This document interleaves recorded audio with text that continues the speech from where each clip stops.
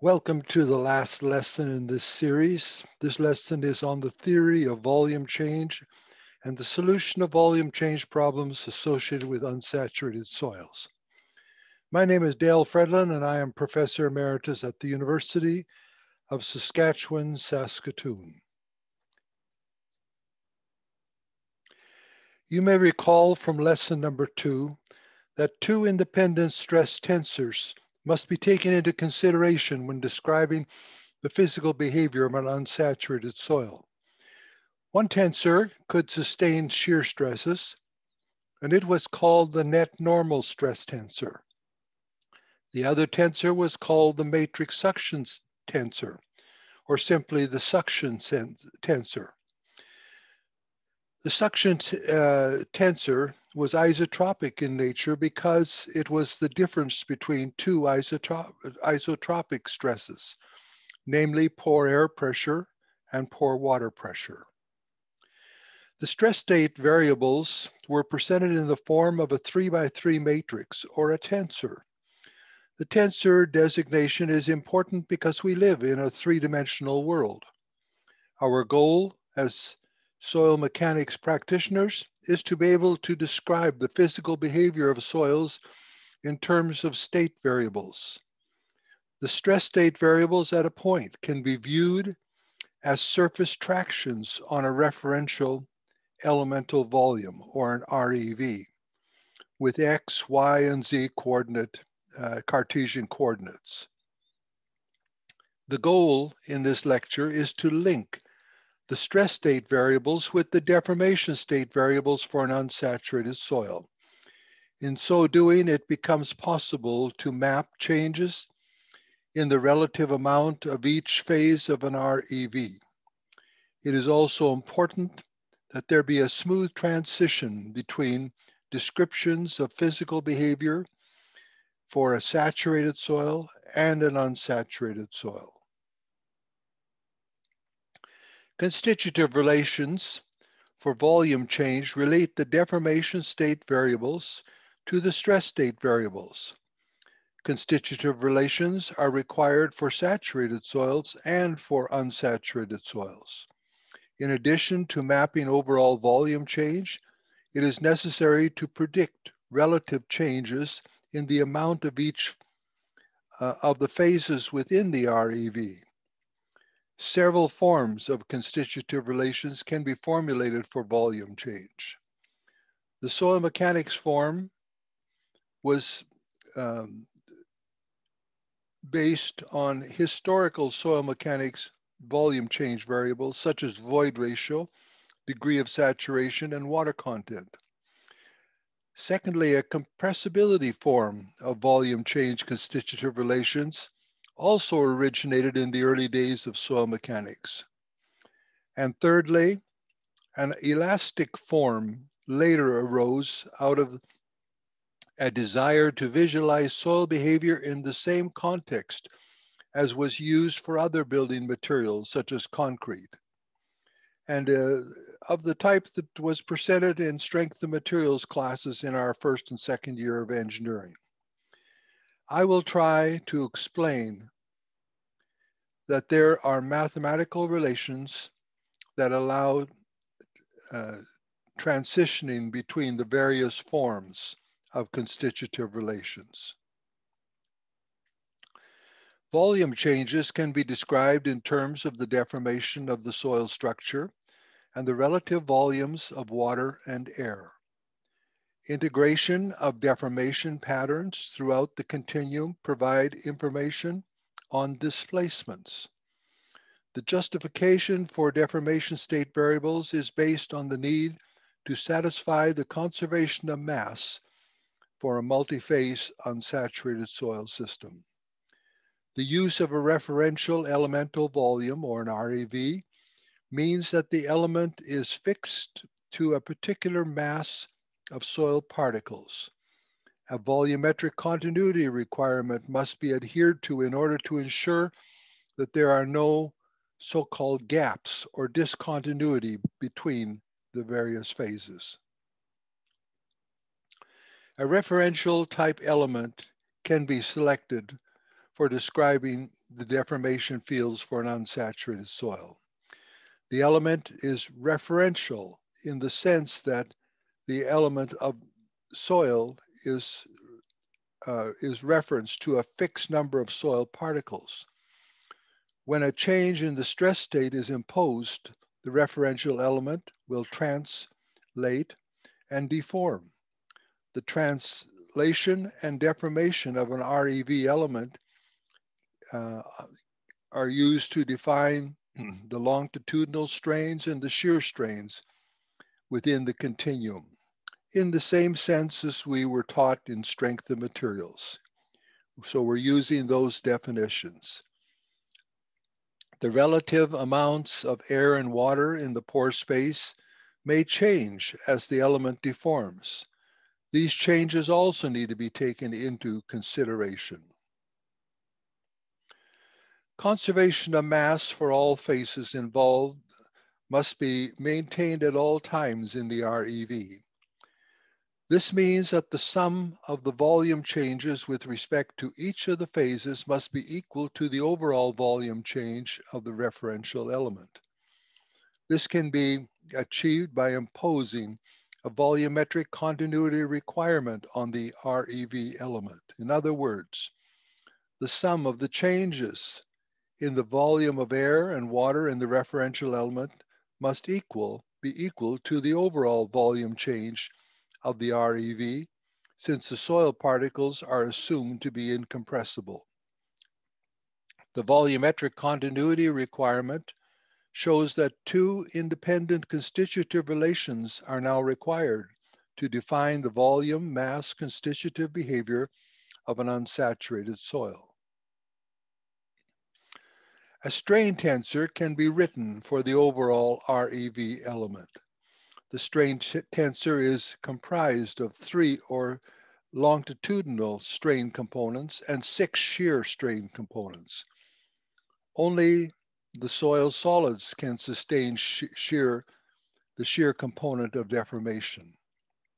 The trace of the strain tensors, that is the sum of the 3 longitudinal strain components, yields the overall volumetric strain of the REV. The assumption is made that only longitudinal strains result in the change in volume of the REV. Volume mass constitutive relations are empirical mathematical linkages between the deformation state variables and the stress state variables. The constitutive relations always result in the incorporation of material properties. That is, they are deformation soil properties. Several forms of constitutive relations can be developed. The elasticity form is consistent with Hooke's law, where the following assumptions are made. First, normal stresses do not produce shear strains. And secondly, shear stress does not produce normal strains. It should be noted that the elasticity form of the constitutive relations is generally used in computer software codes. However, it is important to understand the relationship of the elasticity form of the constitutive equations to the other forms, for example, to the compressibility form of constitutive relations, and secondly, to the soil mechanics form of constitutive relations. As a reminder and a point of reference, let us review the form of the equation used for Hooke's law for a linear elastic behavior of a saturated soil. The soil is assumed to be isotropic and homogeneous.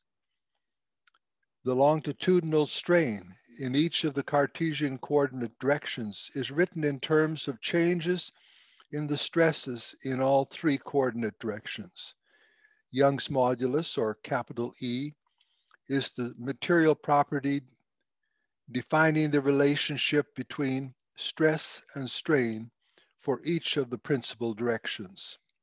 Poisson's ratio, or mu, the Greek symbol mu, is used to define the effects of orthogonal directional stress changes.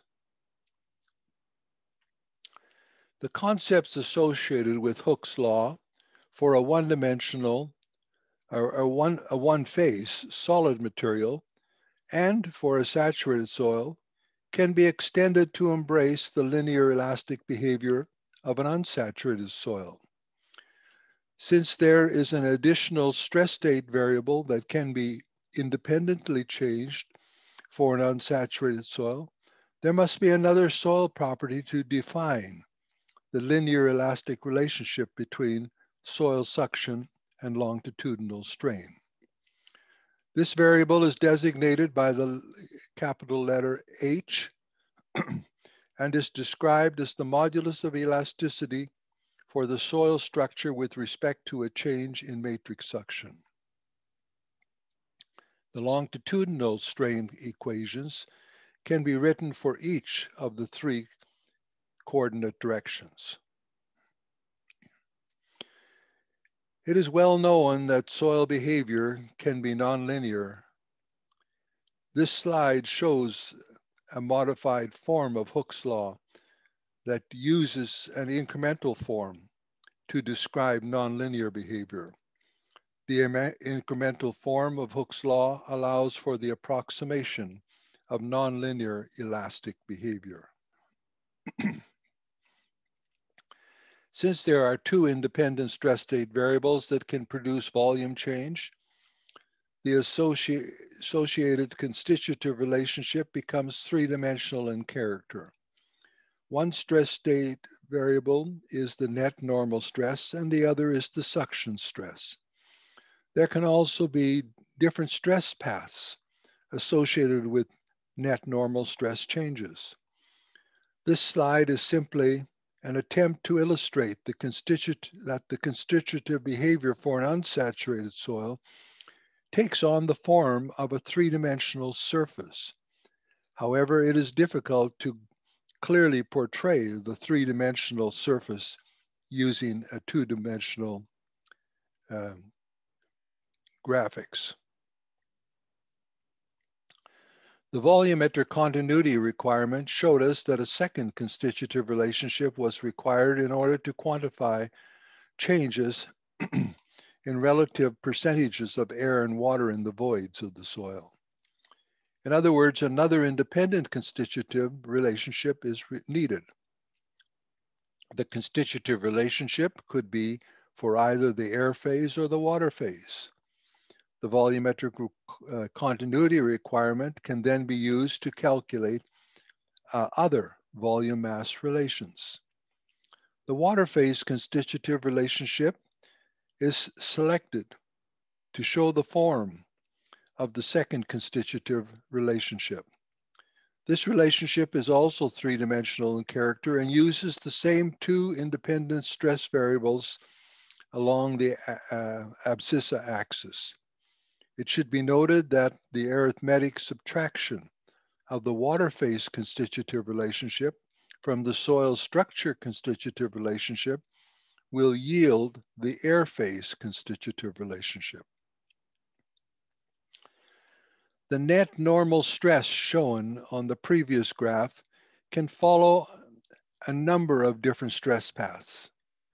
Stress paths that have been used for saturated soil studies can also now be used for unsaturated soil studies. This slide makes reference to the following stress paths. First, number one, a three-dimensional loading path. Number two, an isotropic stress path. And number three, a uniaxial stress path. There are assumptions associated with the following each of the three stress paths mentioned. If the assumptions are applied to Hooke's law equation for a linear elastic material, it is possible to calculate the relationship between the elastic soil properties for each type of loading. In other words, a variety of laboratory test procedures could theoretically be followed to calculate the linear elastic properties. It should be noted that in each case, There may also be an unloading stress path in addition to the loading stress paths. Two further forms of loading a soil are shown on this slide, namely the fourth in the series here is the triaxial, or actually the biaxial loading stress path. And the fifth pathway is the K-naught, or the one-dimensional loading. Once again, the elastic parameters corresponding to the Hooke's linear elastic equation can be calculated. The conversion of measured unsaturated soil properties to Hooke's linear elastic properties are illustrated for the case of isotropic loading of a soil. For isotropic loading, all three longitudinal strains are added together to get the volumetric strain. Adding these three equations results in an equation that relates the bulk modulus of the soil to the elastic soil properties. The addition of the three equations shows that the bulk modulus is equal to Young's modulus divided by 3 times 1 minus mu times the Poisson's ratio. The conversion of measured unsaturated soil properties to Hooke's linear elastic parameters is also illustrated for the case of K-naught loading of the soil. K-naught, or one-dimensional loading of the soil, is quite common in soil mechanics laboratories. For isotropic loading, the strain in two horizontal directions must be set to 0. Under these boundary conditions, the addition of Hooke's law equations in the three directions yields a relationship between volumetric strain and Young's modulus for an assumed Poisson's ratio of the soil. It is important to understand that the relationships between measured soil properties and properties that are most likely to be used in the computer software. Most computer codes are coded to accept linear elastic soil properties, either overall or on an incremental basis.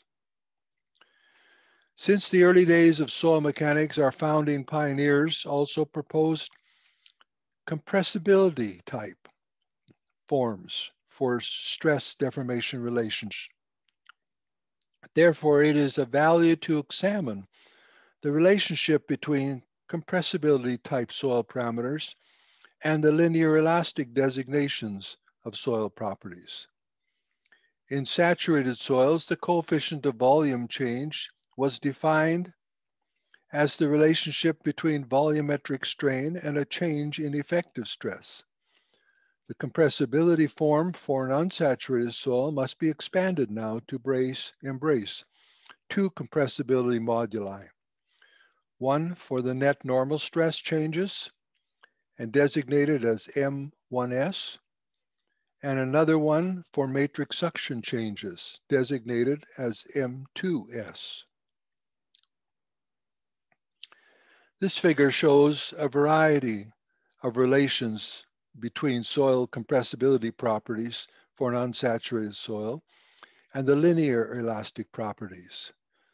The soil property relations are shown for isotropic loading and for K-naught loading. The elasticity form of equations has two soil properties, and most test procedures used in soil mechanics laboratories yield one variable. To get around this problem, a typical Poisson's ratio is often assumed, and then an equivalent elastic Young's modulus is calculated. There are also soil mechanics terminologies that have been used since the inception of the soil mechanics discipline. For example, volume changes were described in terms of void ratio changes, and the soil property relating void ratio changes to effective stress changes was termed the coefficient of compressibility, or A sub V. The soil mechanics terminology can now be extended to embrace unsaturated soil behavior. For unsaturated soils, there needs to be a coefficient of compressibility with respect to the net normal stress variable, A sub T1, and another coefficient of compressibility with respect to matrix suction changes, given the symbol A sub M. The constitutive surfaces can be plotted using historic soil mechanics terminology. Void ratio is used to define volume changes for net normal stress changes and matrix suction changes. The constitutive surfaces have similar forms to those previously shown for volumetric strain. If the three-dimensional constitutive surface is folded onto a two-dimensional plot, the void ratio changes produced by changing each of the stress variables can be compared. The comparison shows that as the magnitude of the stress variable is increased, an application of the net normal stress becomes more effective in producing void ratio changes than does the production of increasing the matrix suction of the soil. A similar comparison can be made by examining the water content constitutive surface plotted using soil mechanics terminology. The three-dimensional constitutive surface can once again be folded onto a two-dimensional comparison. The comparison shows that as the magnitude of the stress variable is increased, an application of the net normal stress is less effective in producing water content changes than are produced by the matrix suction changes. A further comparison can be made by placing the void ratio changes and the water content changes onto a common ordinate scale. The comparison shows that when a soil starts at saturated conditions, there will be a three-way separation in the constitutive behavior as stress state variables are increased. Net total stress increases produce the largest void ratio changes, while matrix suction changes will produce the greatest water content changes. I think that enough detail has been given on the theoretical relationships between measured soil property, unsaturated soil properties. It should now be clear that volume change engineering problems are more complex than those for a saturated soil. Also, the analysis of volume change problems are more difficult than shear strength problems and seepage type engineering problems. Let us look briefly at the application of volume change theory to real-world problems.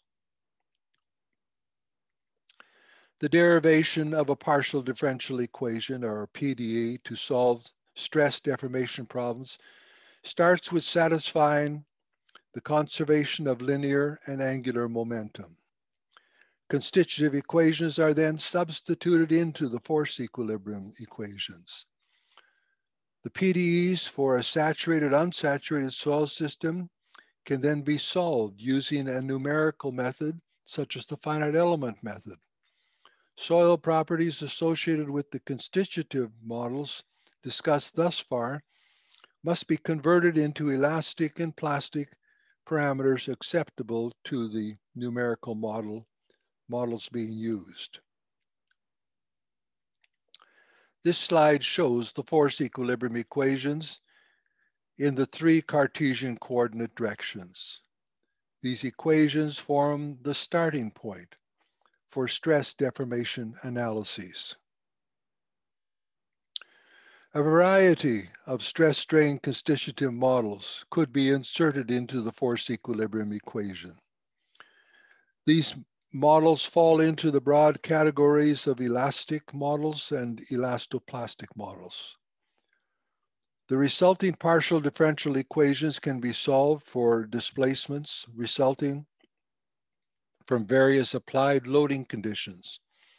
Boundary conditions, that is, in terms of force or displacement, must also be applied to the boundary nodes of the finite element mesh. It is outside the scope of this presentation to provide further details on solving force displacement type problems. Rather, a couple of examples involving volume change will be presented. An unsaturated soil can undergo volume change either as a result of a change in net normal stress or soil suction.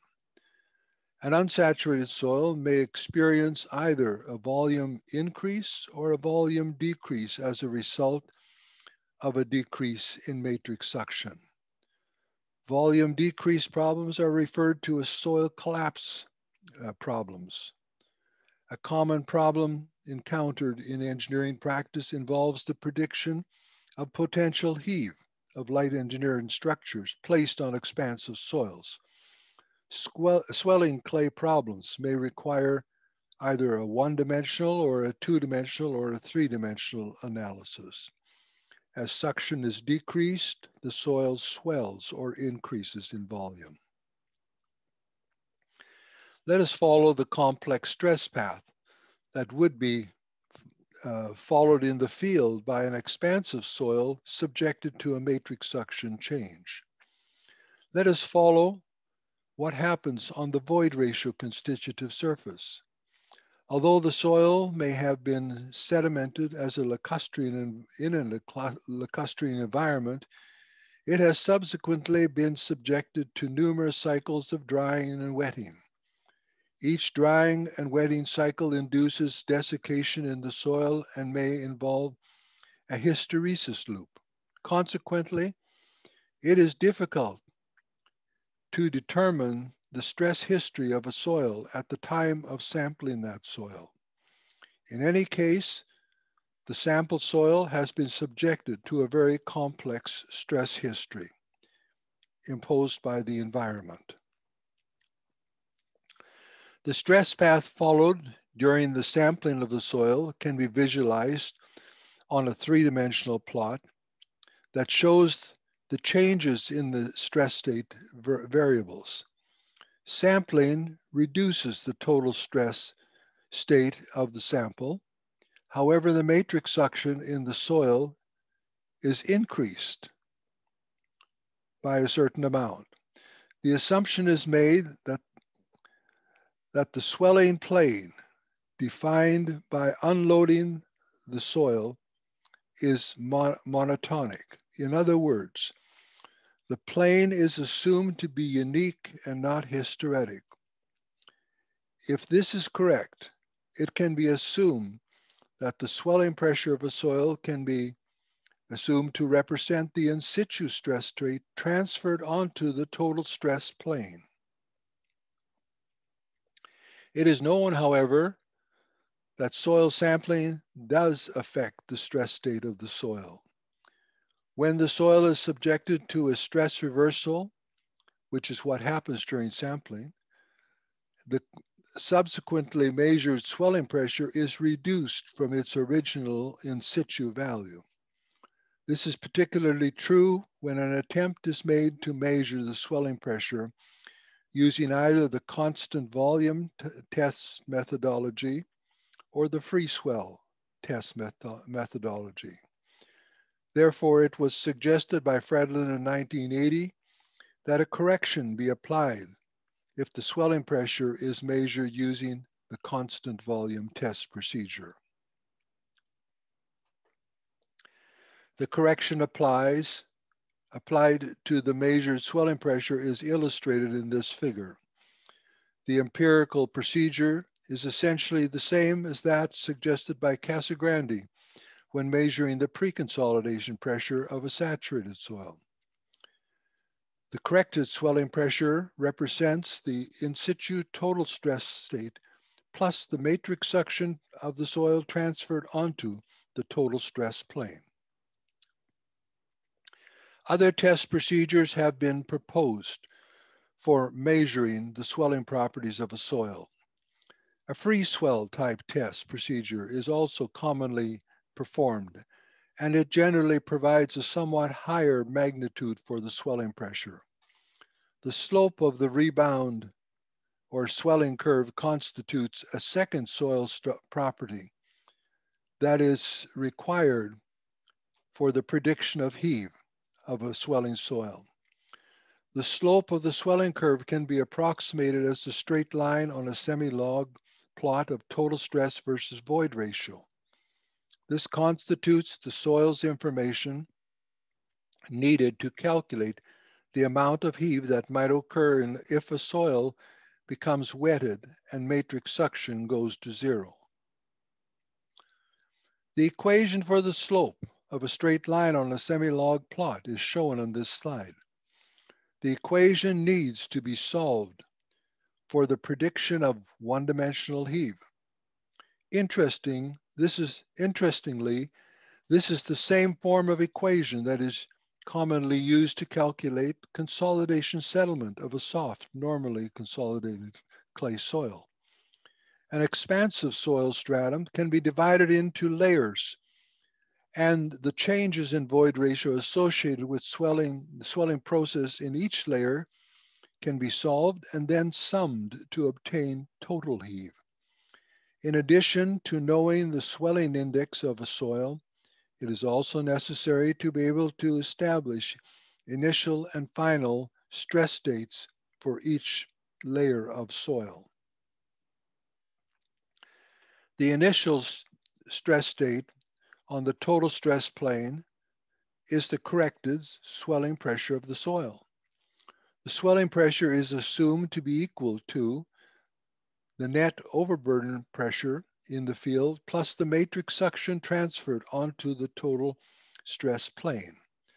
Therefore, the matrix suction component is referred to as a matrix suction equivalent. The final stress state within the soil layer of an expansive soil can be written as the original total stress plus or minus any changes that may have occurred due to excavation or placement of additional soil. It is also possible to assume that the final pore water pressure under equilibrium conditions could be negative or positive, as shown in this figure. Let us consider one example calculation for the prediction of heave in an expansive soil. 3 swell pressure tests were performed in the laboratory, and the swelling pressure decreased from 800 kilopascals near the ground surface to 300 kilopascals at depth.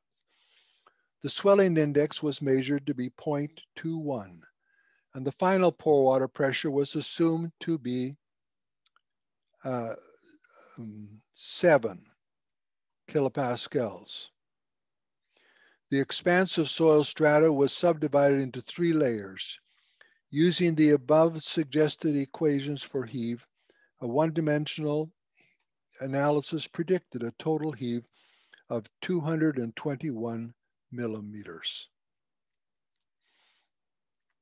The analysis for the prediction of heave is often more complex than just described. In reality, there are generally 2 physical processes involved when dealing with an expansive soil.